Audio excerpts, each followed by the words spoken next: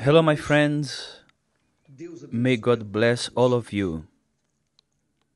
May the Holy Spirit come and enlighten the understanding of each of you, so that you may know exactly what you should do and what you shouldn't do. I'd like to start today's meditation answering a comment, actually a request, a cry for help of a person that says, "Bishop, I don't know what is wrong with me. I don't know what is wrong with me. I try to do the fast of Daniel, but always end up breaking the fast. And I don't have the Holy Spirit. And also, I've deceived myself 3 times, Bishop, thinking that I had the Holy Spirit." See that? I deceived myself 3 times thinking I had the Holy Spirit. By the way, my child, you are not the only one. There are plenty of people out there deceived, thinking they have the Holy Spirit, and it's incredible. It's extremely painful, but it's incredibly unbelievable the number of people who are like Elymas, the magic that wanted the Holy Spirit at all costs. He wanted even to pay for it. However, the Holy Spirit doesn't come through money. We don't conquer the Holy Spirit with money. It's not with money or with anything from this world that we receive the Holy Spirit. The Holy Spirit is God. He's God. There is nothing greater than God. He's greater than all things. He's great. He's immeasurable. He's infinite. He's something, let's say, that there is no price. It's priceless, of course. In order for the person, and I speak this way in order for you to understand the following. In order for you to have God's greatness, God's infinite, in such a finite and fragile body, you have to give up on all your life, your whole life. It's not money, it's not assets, properties, nothing like that. What makes a person receive the Holy Spirit is when they give themselves 100%.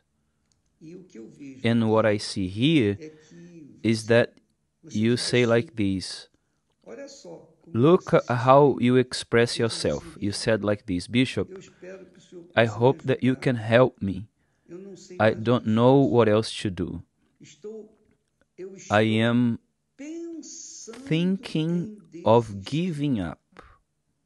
Look at that.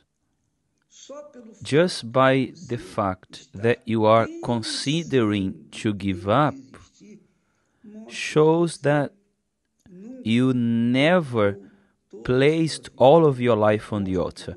It shows that you indeed have not been able, willing to pay the price which is to give your life 100% to the Lord Jesus. And without that, it's not possible for you to receive the Holy Spirit.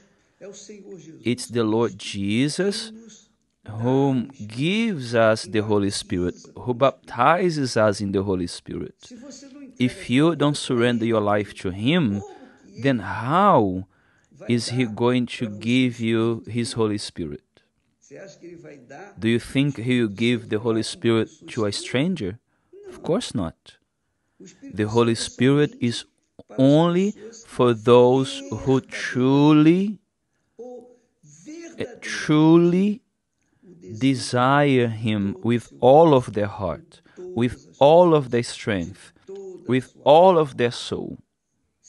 If you are not willing to do that, then it's impossible for you to receive the Holy Spirit. It's like Jesus himself said. He said like this: the Father, my Father, does not give the Holy Spirit by measure, which means the Holy Spirit doesn't come by measure, a bit today, a bit tomorrow.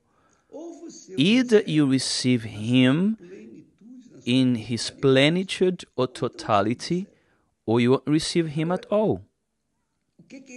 Now, what do I understand when the Lord Jesus said that the Father doesn't give us the Holy Spirit by measure?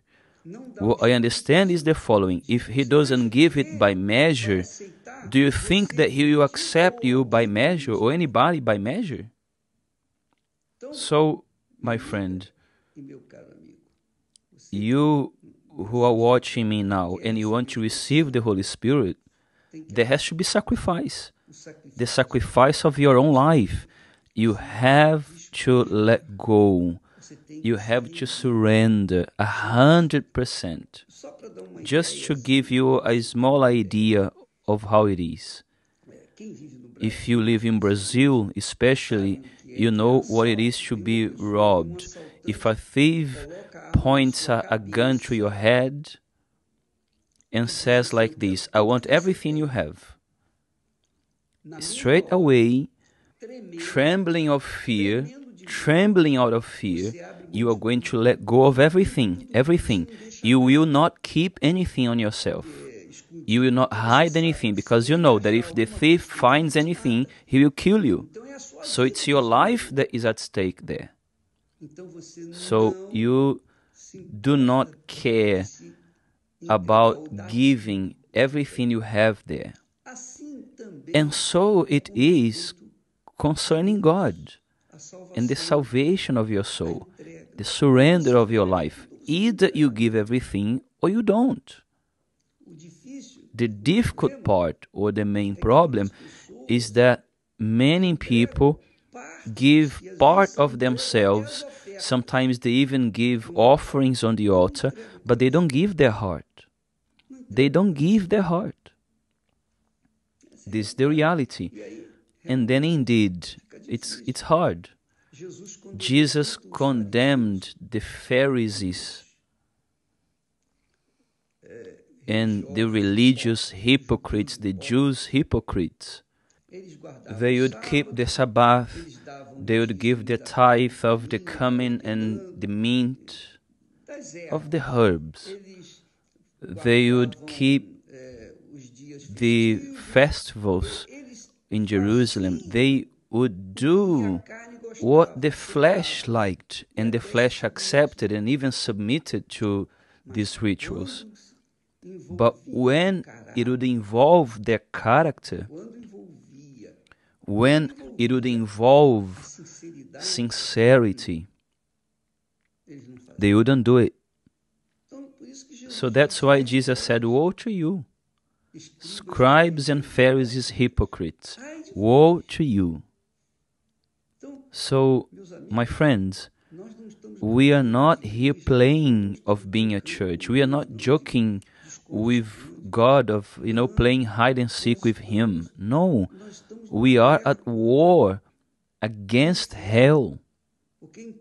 Because for as long as the person does not give the leftover of their life that they have, if they don't give it all on the altar and place above all, in first place, the Lord, the Almighty God, the Savior, Jesus Christ, then they will not receive the Holy Spirit. So you can even do the fast of Daniel, but if your thoughts, pay attention, you don't absorb secular news, you don't care about what's happening in the world, you are only thinking of the things of God. But if by any chance you say, "Oh, well, today I'm going to take a break, I'm going to take a day off and see what's happening outside," or you ask someone, "What's happening out there?" So you get distracted. It's not 100%. It's not the fast of Daniel. The fast of Daniel is a purpose for those who are truly thirsty and hungry, and they really want to have an encounter with God, to change their situation, to change their life completely. They want to start from zero. They want to leave the past behind. If it's not this way, then it's not going to work. This is the reality. Jesus speaks about this in a parable when he said that the kingdom of God is like a man who finds a treasure in a field. He hides the treasure, goes back, sells everything he has. He gets rid of everything, 100%. He comes back with nothing. He comes back, let's say, naked. And then he gets everything that he has there to buy that field. Because that field has an immeasurable treasure. That field has an eternal treasure, a priceless treasure. So he places all of his coins in that field and buys that field. And then he has the treasure. And this treasure is the Lord Jesus himself through the Holy Spirit. So, if you really want my help, my friend, this is the help I'm giving you.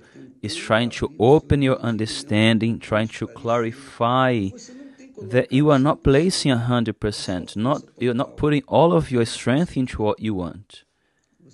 You are placing more or less halfway. And that's what happens. You will be deceived several times. This is the reality, unfortunately.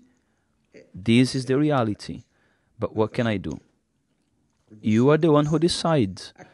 The mind is yours. You know what you need to do. The problem is that you don't have the courage to do what you know you need to do. That's the reality. And this is something very personal, okay?